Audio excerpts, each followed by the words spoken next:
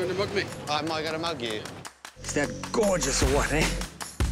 And I believe I can run a decent marathon. Download Veely now.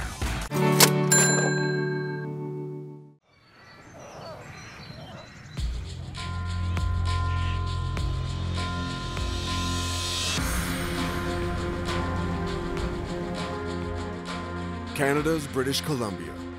What we notice here first is the trees. An immense forest. It was written that here men would exploit this wood, and that it would be at the heart of their economy and their life.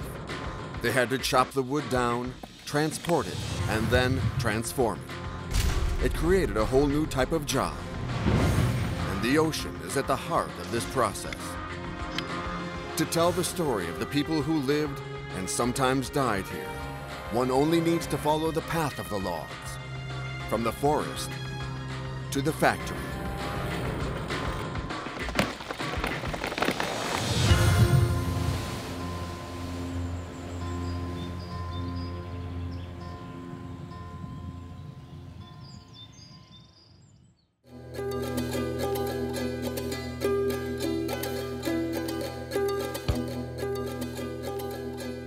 This story begins in the Quatsino Sound, to the north of Vancouver Island. A journey that takes 45 minutes, and one of silence. A story of the forest and of the sea, and one which tells the history of British Columbia. Well, it takes a lot of nerve and confidence, and if you're gonna sign up for it, you better be willing to eat it, sleep it, and drink it. Because if you don't, take it serious, it will take you.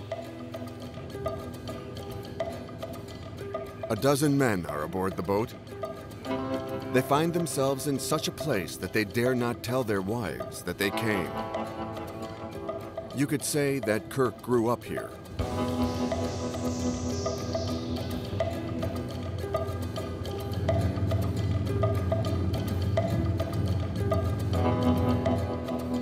You have to be there 100% all the time, and you better have your game face on, because if you don't, the game's over. It's that simple.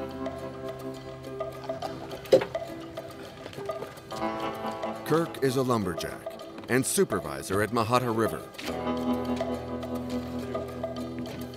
where the forests are known to be very dangerous. For us, this is a very foreign world. So you got a bear? I did. What, a 3-year-old? Todd was saying this morning, his last day he got home, seen a big grizzly in his lawn. Yeah, there was a grizzly in High Creek. There's a grizzly. Yeah, I know. They said they've been moving over, eh? Yeah, they got those ones in Hardy. A supervisor at Metre River ensures that things run smoothly, or at least as smoothly as things can possibly go. Kirk is in charge of appointing men to the different cutting areas. There's probably going to be some hazards in there. Probably just what I got written here. Let's see. Jackpots, heavy leaners, loaded limb tide, loaded blowdown, slippery soils, check footing, possible overhead debris, block prone to very high winds. Take caution with all the above. Contact supervisor if cannot be safely managed. Plan will be put in place to safely manage. And sign that. How far do we before we reach the block? This is a new cutting zone.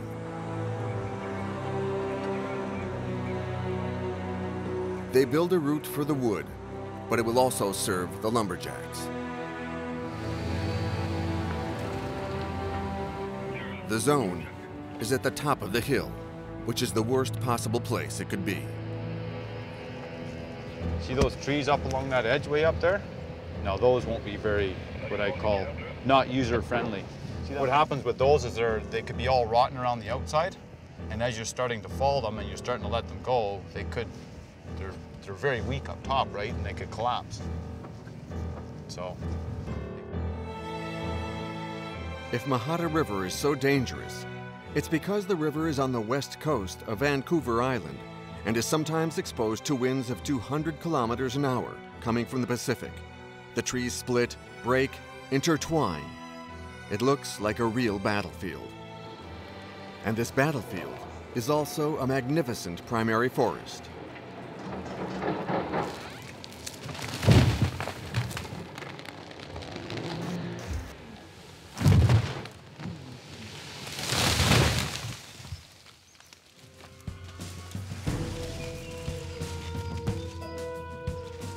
We cut guys like this on a fairly regular basis.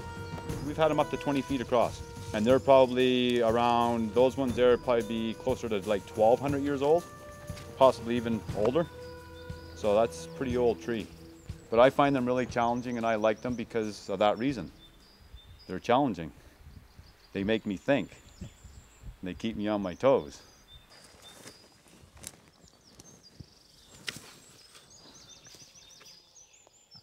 Okay, so this tree is gonna go that way. This tree is probably about 400 years old. Might be a little less, a little more. It's been around for a while. It's older than me. That's why I'm getting rid of these trees, make an opening so we got a place to lay this guy in there. To chop down this spruce, Kirk clears the area. Every action has a consequence, and there is no place for fallback, unexpected happenings, or misjudging a situation. You don't want trees hooking into other trees. It's okay if you're far enough away. But if you're too close, the top will break off as the tree's catching it and it bends over, the one that's not cut, bends over and then it slips through.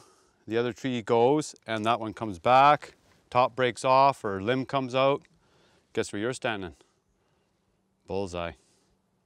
I don't like being bullseye.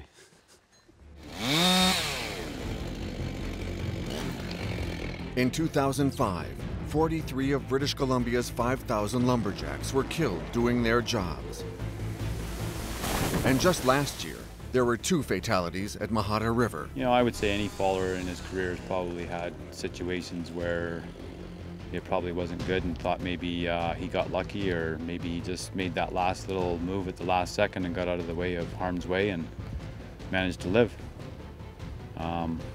Yeah, I can think of a few times in my career that I should have been squashed like a bug, but I didn't. Kirk then goes to work on a huge tree.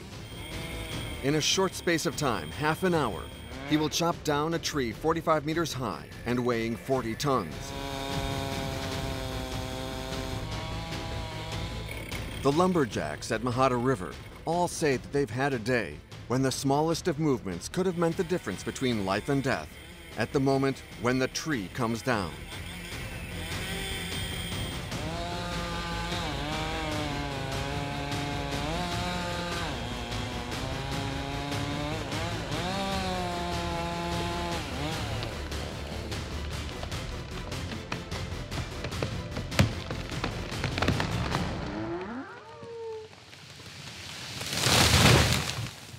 The spruce is down.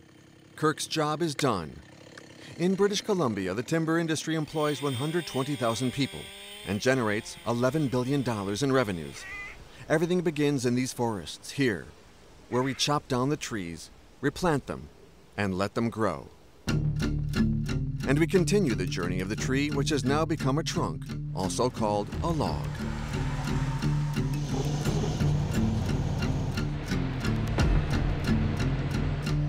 A log which we have brought down the mountain. We bring it carefully down to the sea. Where's Leo? Hey, Leo, I wasn't expecting to start back.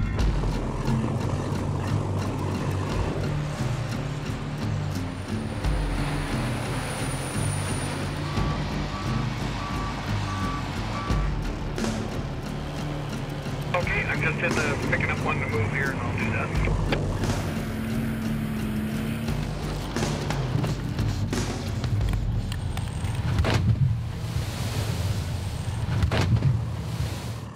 Once they're in the water, men like John take charge. First, they sort.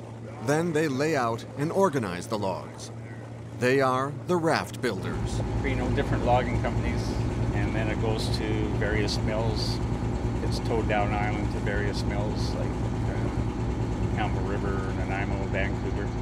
It's cheaper to boom it up and tow it here than it is to truck all this wood here. They can move larger amounts of wood at once more cheaply. That's why we boom it all up. Only in British Columbia do they transport wood in this fashion. There are also huge boats, but the rafts are still the norm. This is where Andy comes into play.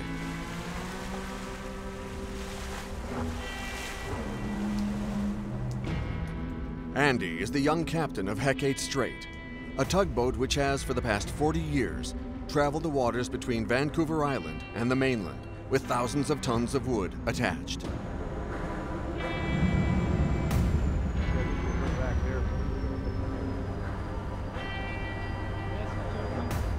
There are 5 men on board Hecate Strait. Grayson is just starting out. John is a seasoned open-sea fisherman. And Dennis has always lived this way.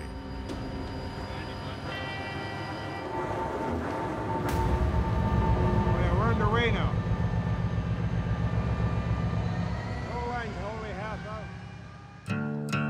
The tugboat leaves Beaver Cove and heads to the Johnston Straits, losing itself in the maze of islands. It takes 8 days to get to the destination, sometimes 15, as it takes 4 hours by car each day to cover this distance, which follows the coast. The average speed of the convoy is 1.5 knots, nearly 3 kilometers an hour. It's slow, very slow. But they have to pull a raft the size of 6 football fields. 25 could mean up to 30,000 tons of wood, almost a kilometer in length. Pulling a raft is just like pulling an iceberg.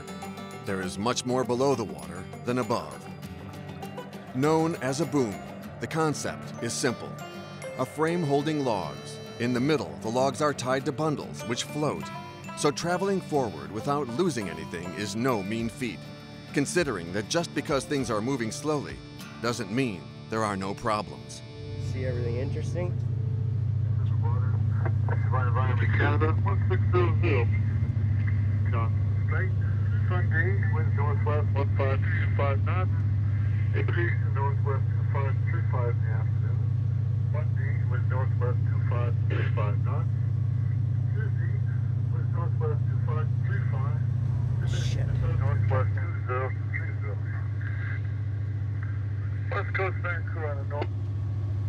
Yeah, there's a little bit coming, but I think we'll be in by then. Some wind coming up, but I think we'll be inside by then. We won't have to worry about it. Well, you know, if it gets pretty ugly, you know, 20 and over, that's when it starts getting ugly. And, you know, you can tow in it, but you'll be taking a ride. 35 knots, that's you don't really want to be towing in that. It's going to be pretty ugly. When you're hauling 30,000 tons behind you, nothing happens fast. So you have the time to enjoy the countryside and to think about alternatives. But there is only one, and that is to get home. But there is a place in Johnston Strait where it's not so easy.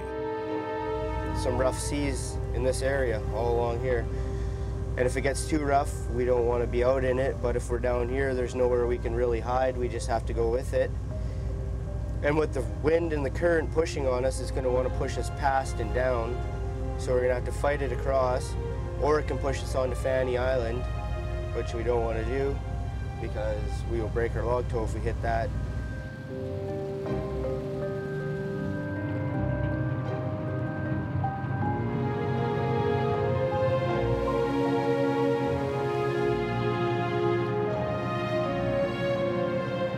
Very big responsibility. Yep, there's a lot of wood back there, a lot of money. It all comes down onto me if I get her there in one piece or not, and yeah, a lot of responsibility.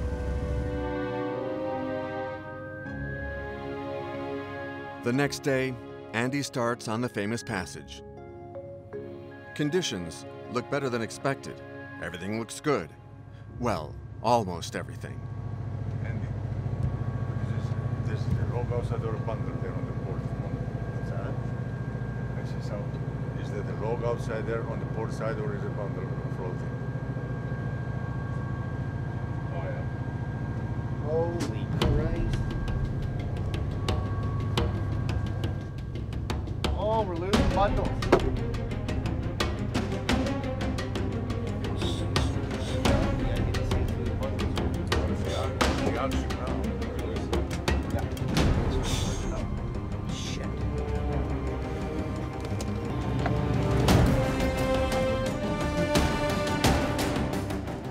Andy has to move fast. It's 9 p.m., and once night has fallen, he won't be able to gather the log dogs. First, he has to fetch the trailer.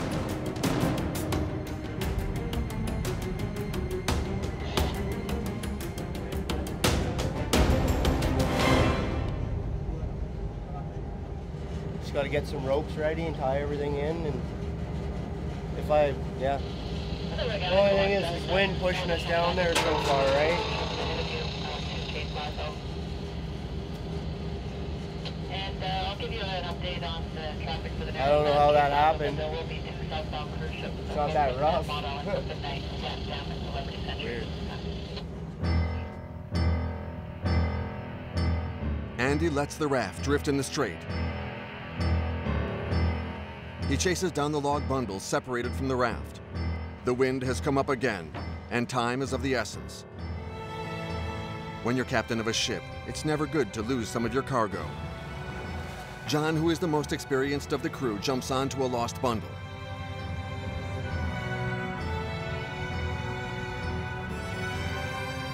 He ties them back together.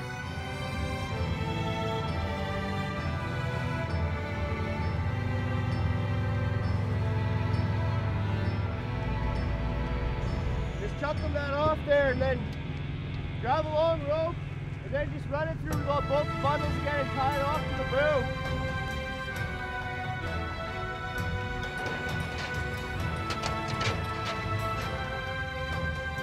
Andy brings the stray log bundles back towards the huge raft, left floating in the middle of the strait.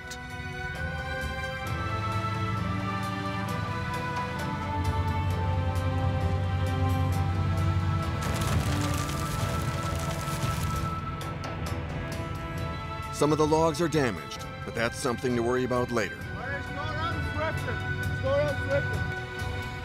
For now, the logs just need to be attached. It's not the time nor the place to make it look good, but rather just to make sure it holds, so they can get out of here as quickly as possible. Even if you just tie it to the head end there, it'll be fine. No, it ain't good. It's pushing me down so far.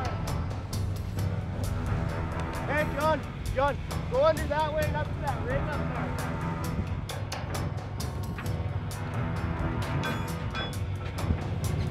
Spirit. How's it going there? Good. Did you guys lose some boomsticks? No, we just had about 3 or 4 bundles pop out there. Got them all collected up and tied on the side of the tow there now. Oh, I see. Okay, yeah, I'm just going past 3 boomsticks strung together here. I thought they might be yours. Did Andy lose a bundle before he noticed what was happening? Do they have their entire cargo? It's hard to say. But if by a stroke of bad luck they are missing a few logs, they may not be completely lost.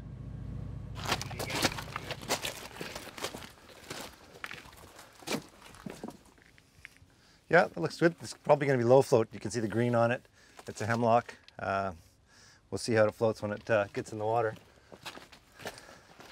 That one's a hunk of junk. And this one, a small hemlock. Hopefully it floats okay. We'll pull them off.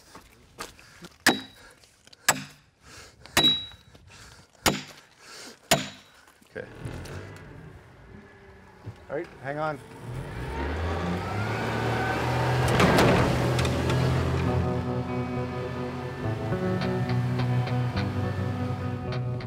Eric Hammond is a beachcomber, or to be more exact, he's a log salvager.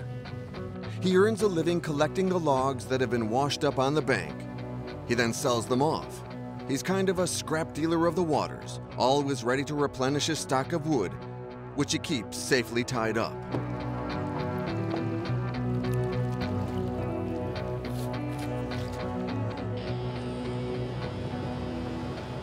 Eric lives in Howe Sound with his wife and 2 children. He's hoping that he'll be able to go looking for logs tonight. Earlier this afternoon, might be swinging around. The westerly is good weather, southeast brings rain. But out there it's kind of exposed to both sides, so ideally 5 to 10 would be good. But it might be workable. I don't know, we'll make the judgment call as we get out there, I guess. But it's not as bad as it could be, so let's promising.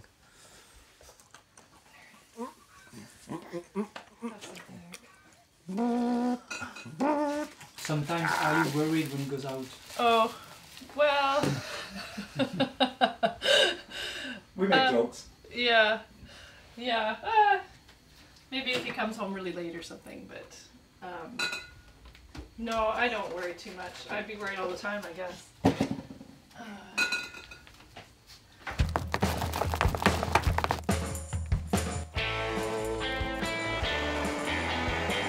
The conditions are just right, and Eric doesn't waste any time. When you're a beachcomber, you have to be ready to take off quickly.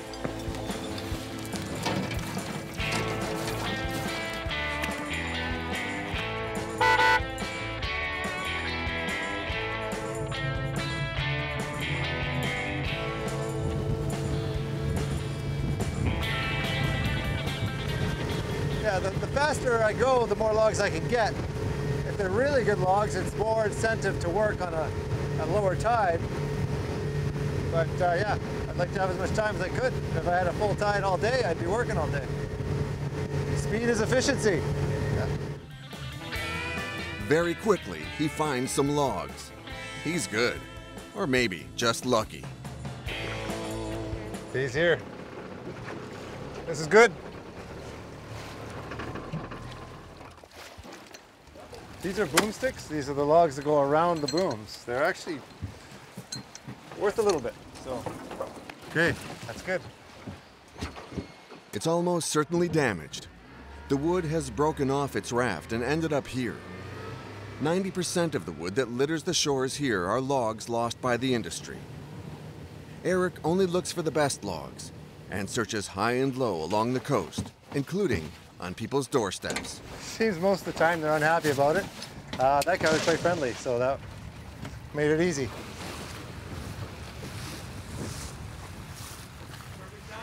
Thanks. Yeah, they think it's their log, or I don't know, they just seem to get angry really easily. They don't understand that I have to pay for a license and this is my job. They don't understand.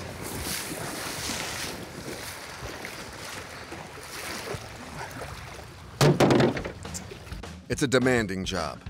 Firstly, very physically demanding. And everything has to be done at high speed. Eric only has a few hours to gather up as much wood as he can.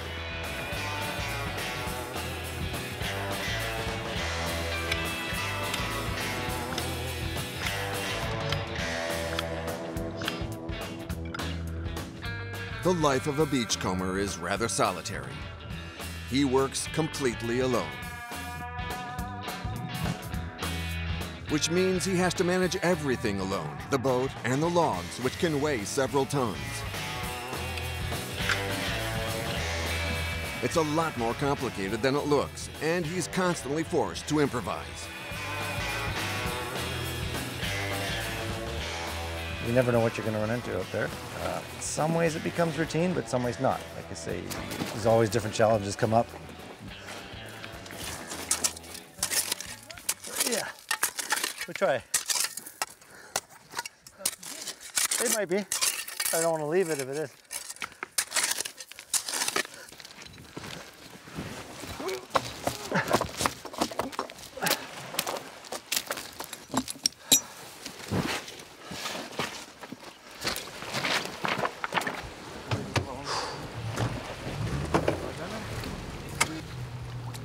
Don't stand there. If the rope breaks, yeah.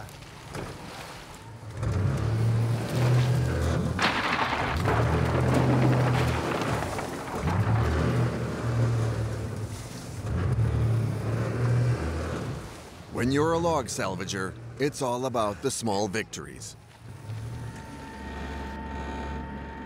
That's getting to be a heavy load. It's good.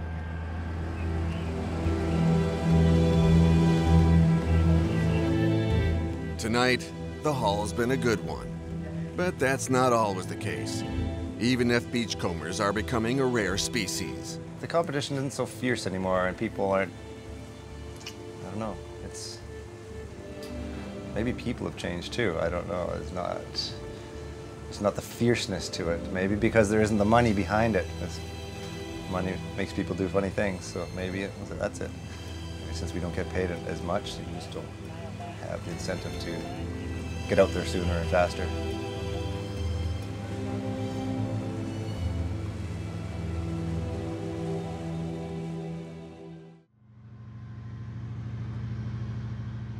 After last night's difficulties, the Hector Strait stops. It's a good time to repair the damaged raft. And here, every time the tugboat passes through, an eagle comes to say hello.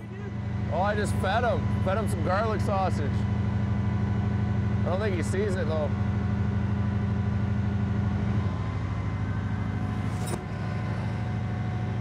About a half a mile back, he'll come and land on the tow, and then right here at the water hole, he seems to be here every time. It must be his home. But he comes and hangs out. And so what we're gonna do is just push all the wood back, tighten it up. Then we'll bring all that other stuff and put it back in. That's what you have to do every time before you go to the rapids? No, just because these bundles popped out in that weather we had the other day. So, it doesn't really happen too often, but every once in a while it'll happen. They take advantage of the time to repair the raft and make it more secure. They'll soon have to face the strong currents of the Narrows, which is always a delicate place to maneuver through, and they need to be ready. I can't fucking pull this up, man.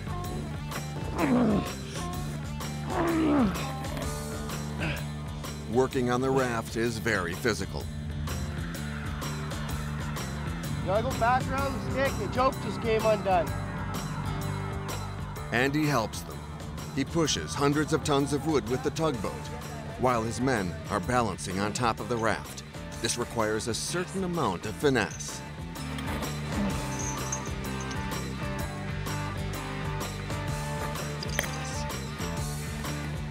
You always gotta be paying attention where they are, make sure they're not in the wrong spot, don't fall in, be very aware. Yeah, it happened to me a long time ago, yeah. I fell in between two log booms coming together there, and I got myself out in time, but it ended up catching my leg, my shin, and I cracked my shin bone. And, yeah, didn't feel too good. 3 hours of very tough work, then a quick break before setting off again with the tide. Come on, Andy, let's go get some fish. Yeah, sure. Oh, yeah. Here's an expert. You have to be a good worker to work on Andy's boat. Even when he's fishing? That's right. He's the boss. He does what he wants. He's done it a long time, so he can do what he wants. Hey, get him, stop. Despite his young age, Andy is a demanding captain. But he's also a captain who has what he calls the tug life. The life on board the tugboat. A peaceful life, full of enjoyable experiences. It's called a wing cod. That one's big enough to keep, so let's get her.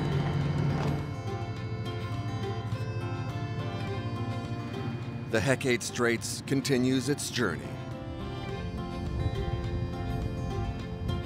Soon, a small tugboat joins them. It's a boat that will stay with them in order to help the journey across the Seymour Passage, also known as the Narrows, where only the most experienced captain dares to go with this big a cargo. Hey there, Bill. Yeah, go ahead, Andy. Yeah, that was a pretty smooth shot there. Everything went good, eh? Yeah, it's not something anybody can just come do.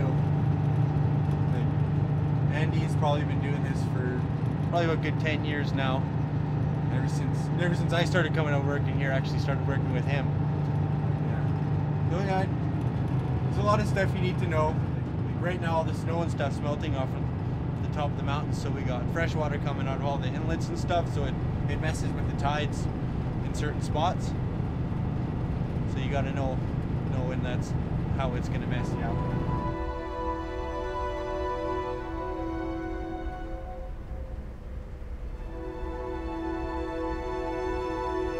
When I first started, the first few times going through the rapids by myself, yeah, it was a little overwhelming, I guess. But you get over it.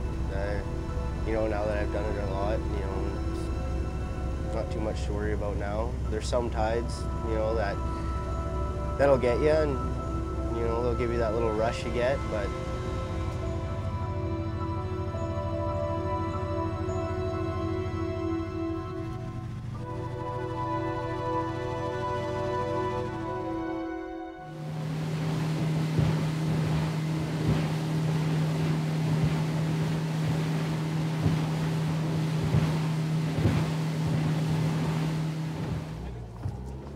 in Howe Sound, Eric the Beachcomber has a visitor.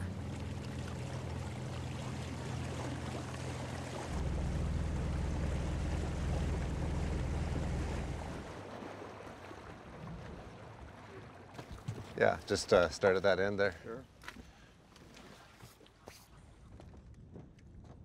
Sometimes I am disappointed. I think that a log was going to be bigger than it was, but you know, he has the final say. So yeah. Anyway, I've got to kind of make sure that he gets them all, so I'll kind of feed them to him as he needs to see them. So.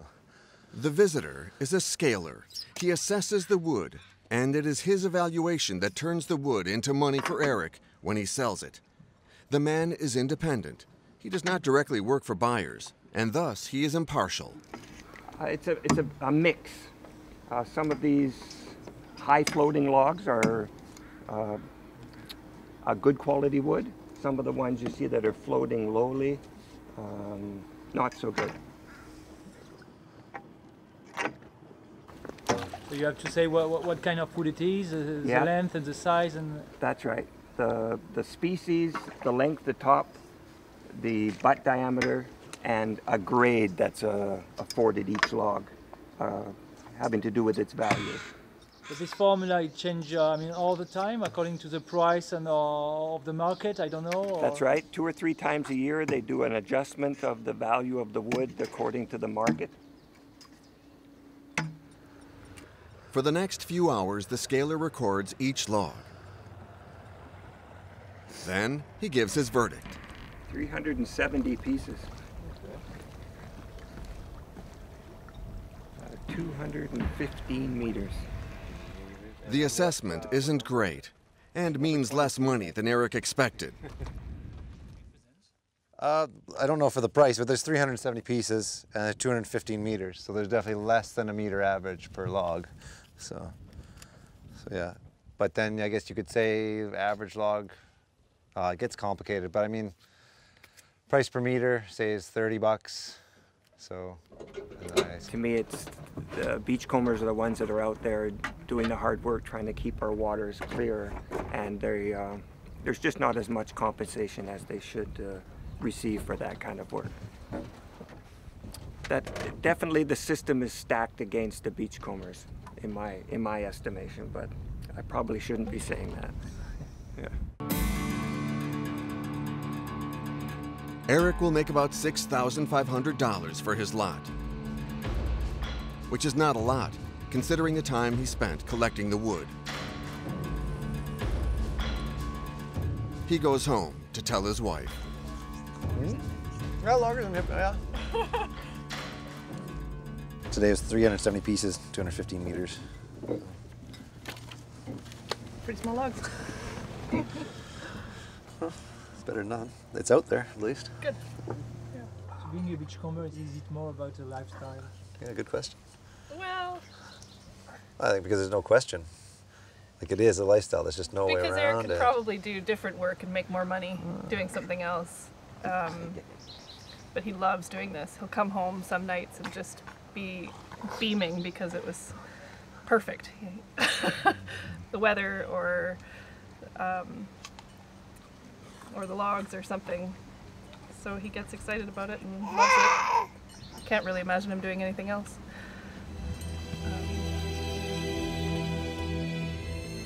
We often hear about the call of the sea, an irresistible urge to go to sea. For Eric, it's clear that he feels the call of the beachcomber, a need to hunt for logs.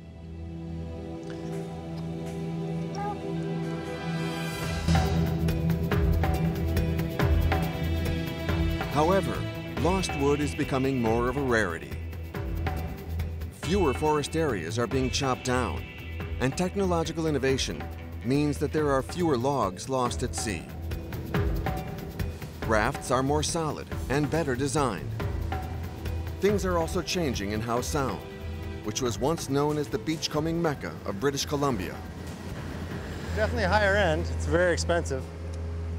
There used to be a lot of cottages along here, but they've all been bought up and giant mansions put in their place. It seems to me that an attitude comes with it. I hate to say it. That's what I've run into so far. For example, just to get an idea, what is the kind of price of this kind of house over here? Oh man. Easily $1 million easy, easy. Yeah. I'm never gonna buy it, so I don't need to know.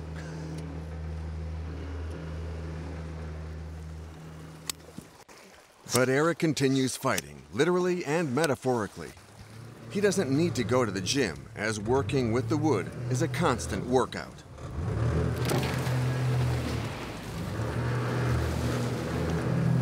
You bastard!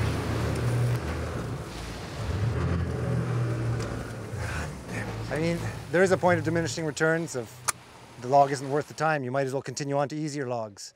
That's just something you have to make that judgment call at the time and just give up. Or if you are stubborn, sometimes you just keep working on it and don't let the log win. Depends how I'm feeling. Eric's a rare breed of beachcomber, as he continues to earn his living the same way his father and grandfather did before him. But the way things are going, he's becoming more and more comparable to the last of the Mohicans. If the job goes away, we'll see how, if I stay sane.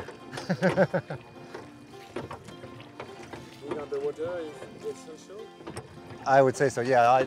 I would have to find another job in the water. Preferably working by myself, for myself. I don't know what else is out there that does that.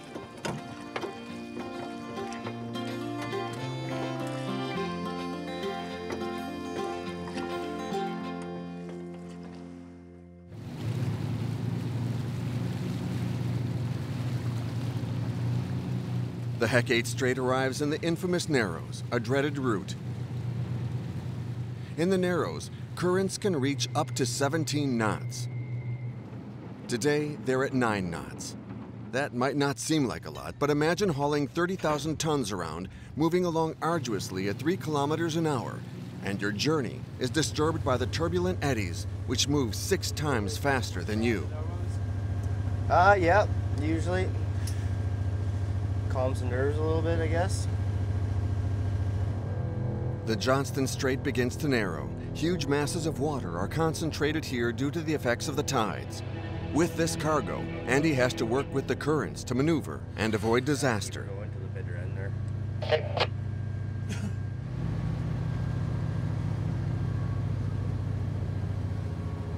The current is pushing him. The raft is gathering speed. Andy begins his maneuver. Okay.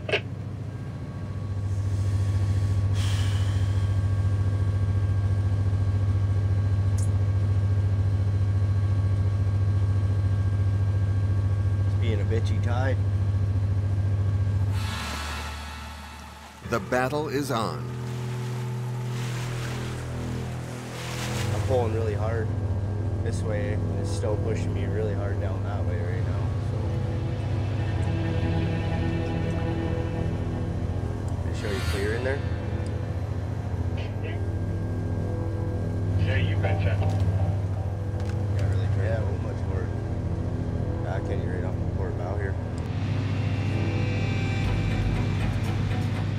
The smaller tugboat, which helps the boat get through the Narrows, comes to help in order to balance things out, or at least to try, given the inertia of the 30,000 tons of wood. This is the moment of truth. On the radar, they're getting dangerously close to the coastline.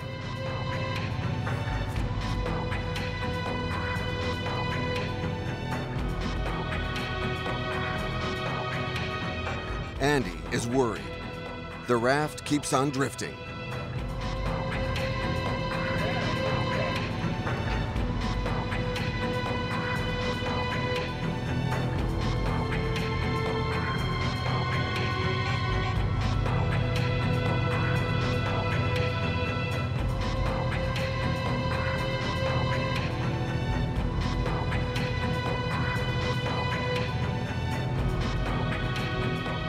Finally, it gets back on track. The key is to stay in front of your toe at all times. If your toe passes you, then you're in trouble. Yeah, hard part's over.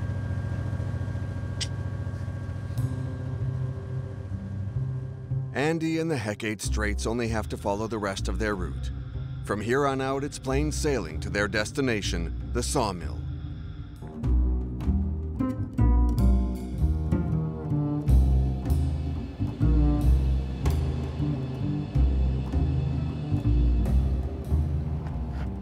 John's next job is to supply a sawmill located on the edge of town. He's done it all before, but today, he doesn't have time to joke around. Today we have a changeover. That means one customer's cut is finished, we start a new one. We're a little bit behind. Morning, Charmin. How's it going? Good? Good deal. Pinda is his right-hand man and boss on the water. The morning begins with a rude awakening. Right, otherwise you can't make it that many logs. Most of the time, you know, you keep go all day long.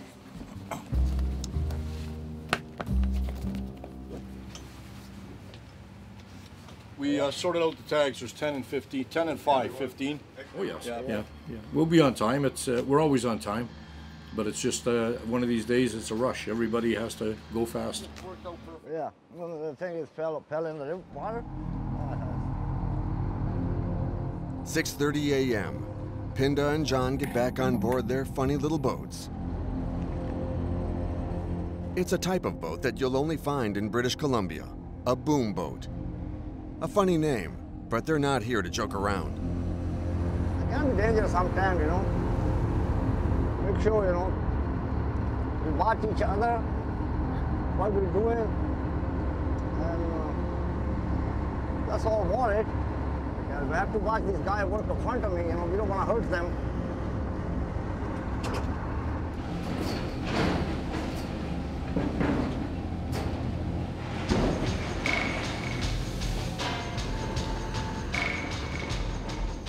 The race against the clock begins.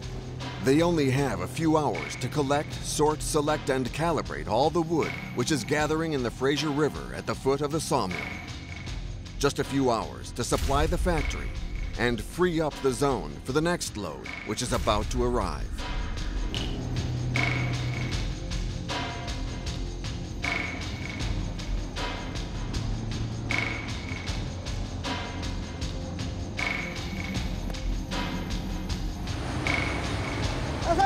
Bundle be okay. You don't have to carry all over here. Everything is happening on board this boom boat, a sort of maritime bumper car. This log is too big, it'll have to be split.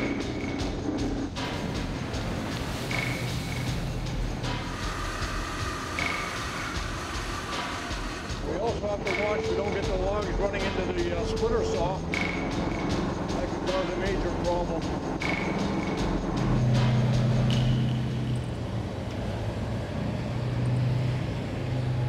Wait a minute, let's unhook the wire.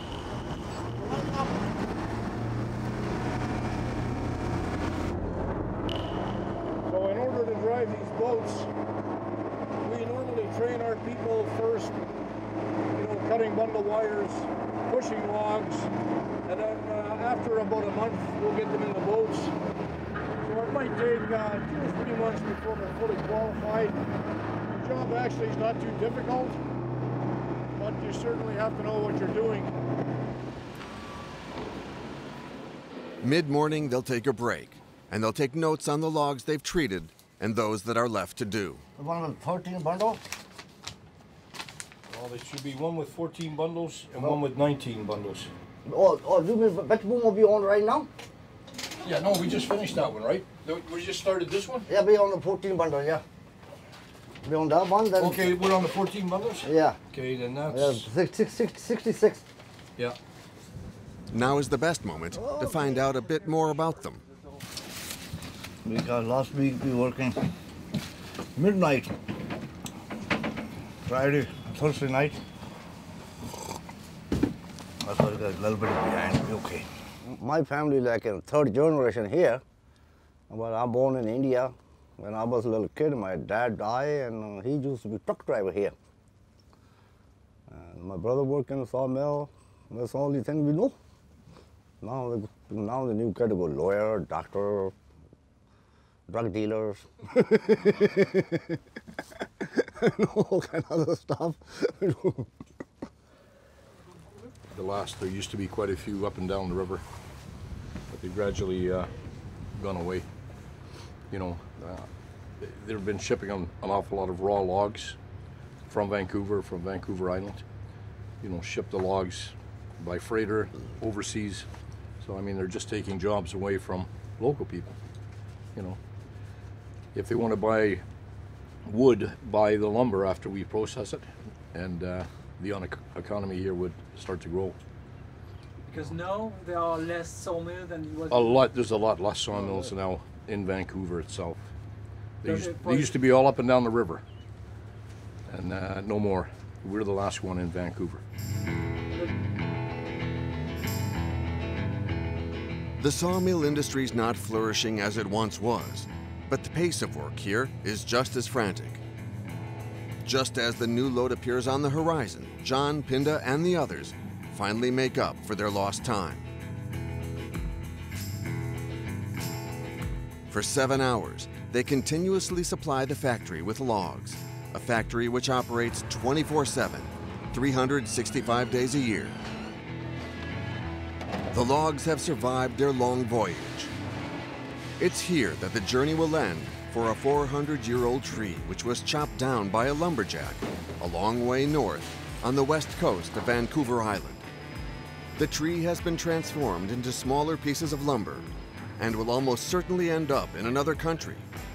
90% of the wood from British Columbia is exported.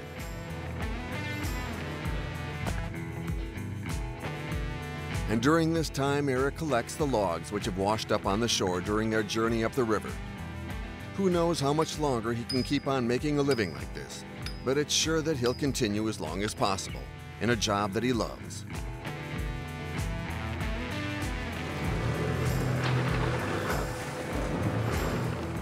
As for Randy, he's taken on a new role. With every voyage, he gets more experienced. The Johnston Strait is his kingdom. In the north of Vancouver Island, Kirk chops down trees in the great forest of Mahata River. The trees are felled and carried down the mountain to rejoin the river. This is the eternal cycle of British Columbia.